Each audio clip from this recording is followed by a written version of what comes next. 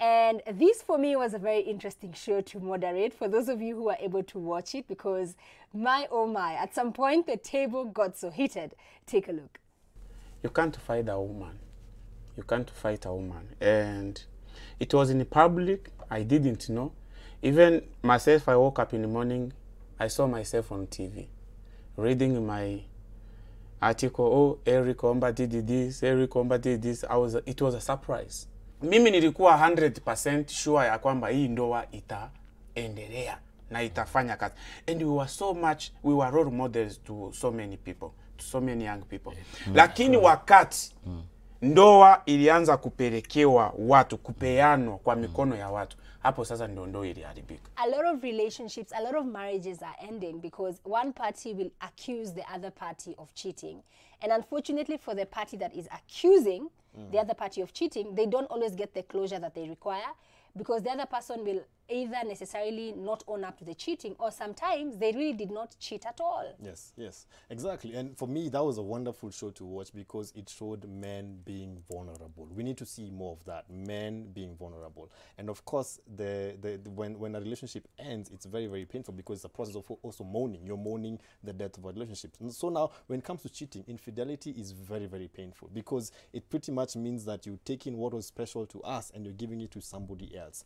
And so a lot of the times you find that, especially for men, the man will end up blaming the woman. I cheated because you are this, or because you did this to me, or because of this particular incidents. And also, women are also cheating. Women are also cheating. And for men and women, both of us, we hurt. But sometimes we hurt differently. For men, because of our ego, we tend to handle cheating in a very, very, very enraging kind of a manner. It's usually more about the ego. The ego, like, how dare you do this to me? You're embarrassing me. It's to me, you're damaging me. Sometimes I tend to think it's less, it gets to a point with men, and I've seen this, it's less about the act of cheating, but it becomes more about manhood. Yes. Yani mimi kama mwanaume mwanamke anaweza kuni. Yes. Because you have to, as a man, most men feel like you have to protect that ego no matter what. And so it becomes very difficult to swallow that, oh my goodness, you did this. And sometimes you find that the man will say, why are you doing this? And yet he also is doing that.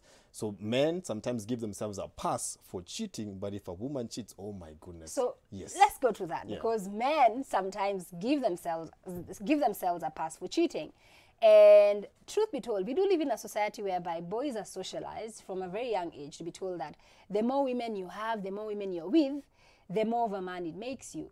But the narrative is very different for girls, because till today the narrative is, girls, you need to save yourself till marriage. But unfortunately in today's world, that is really not the case. So how are we able now to get to a point whereby men now respect the fact that cheating it's wrong? Cheating has nothing to do with gender. It's about commitment. It's just about you as a person. What is your value system? If you're in a relationship with someone and you've chosen to commit to this person, and then now you end up basically breaking that promise or breaking that covenant, especially if it's in marriage, Joan. Let me start by picking where Diane left, talking about infidelity or cheating. And the man is okay cheating, but I want to say, for every couple that I have taken through on issues of cheating, the issues that cause a man, even a man, to cheat are deep within them. Some unmet needs. What makes me say that? Because if a woman does a man wrong, and that man is healthy, he will use the healthy methods of solving the wrong or dealing with the conflicts. So if the woman did this, and this is the reason why I cheated, the question would be, now, is that the only way of solving that issue? Is it even a method of solving the issue? So it is a hidden need deep within. What would make the ego so huge? Because you can be a real man, a man that we all admire, if you solve issues even better. That promotes your ego and makes you feel better. So really, it's not a question of we have to pamper this ego. It is the question of asking, what is the unmet need within me? So that if my spouse wrongs me, when my spouse stops giving me that need, then I have to go and search for it out there. And the thing is, a lot of the times, if you're going to search for it out there, the next person you're with, you will end up cheating on them again. So it becomes a vicious cycle. Because you're teaching yourself not to be faithful. You're learning things that are not good for what it is that you want to do. So you're teaching yourself these things. And so once you have to realize what's the end game. If the end game is to have a solid marriage, if the end game is this, then what can I do in the long run to actually get that? Because most of the time, if you jump outside, you're looking for a quick fix. And then that quick fix ends up complicating what you already had, and then you also now complicate the new thing that you're going to. So the sequence of events just unfolds, and it's ugly. And for sometimes us men, even though we don't like to admit it, we hurt when we cheat. We hurt. It breaks us apart. But we may look good to our boys, like, you know, I did that. The ego thing. But once you close the door, we are like, what did I do? So it all comes down to just addressing the underlying emotional issues. Yes. You have to put in the work Yes. to fix yourself. And a lot of the times I tend to find that we focus more on the other person fixing themselves for you vis-a-vis you fixing yourself first for you before now looking at, okay, how is this person perhaps reacting to who I am, finding out whether you're compatible or not. Yes. If you're going to change, don't change for your spouse. Change for you. And even as we're talking about infidelity and cheating, there are many cases whereby there's been that incident and then couples find a way to make things work. So let's talk about that one. And I want to invite the viewers. Please get on that hashtag or the SMS line. Let me know, do you feel like we live in a society whereby men are allowed to cheat? And as a woman, when a man cheats, you are expected to forgive and move along. So you've raised a very valid point because of that question that I've asked.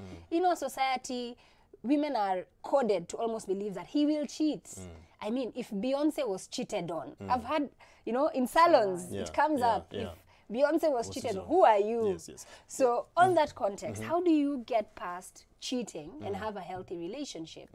The one who cheats, whether it's a man or a woman, has to accept the fact that I did wrong. It was my decision. You did not lead me to it. I choose to do that, and I'm sorry about it. You know? And then you make amends for that, because usually the problem is that the one who cheats justifies the cheating or blames you for the cheating. And just to speak, because I see a lot, even I have a group called Wanaume Assembly, and in that group also men are saying women also cheat. Women also cheat. They also do. So even whoever it is that has cheated, because for myself, I've counseled both men and women who have cheated in both kind of situations where both the person who's cheated has to accept, I did wrong and I messed up and I'm sorry. And then the one who's been cheated on has the liberty to say, I forgive you and stay, or I forgive you and I go, or I don't even forgive you, and they carry that hard along their life. So it's a decision that has to be made. But you need to remember, love your spouse as you love yourself. If you don't want your spouse to cheat, don't cheat. If you want your spouse to be pleasing and loving to you, be pleasing and loving to your spouse. So obviously, cheating is a very big topic when it comes to relationships. And I'm asking you, do you believe that we live in a society whereby men are socialized to believe that it is okay for the man to cheat, and women that you must forgive? After all men cheat. Get on that hashtag Real Talk with Tamima, and as well via the SMS line on your screen. Let me know what your thoughts are on that. But right now, it's time for a very quick break. We'll be right back.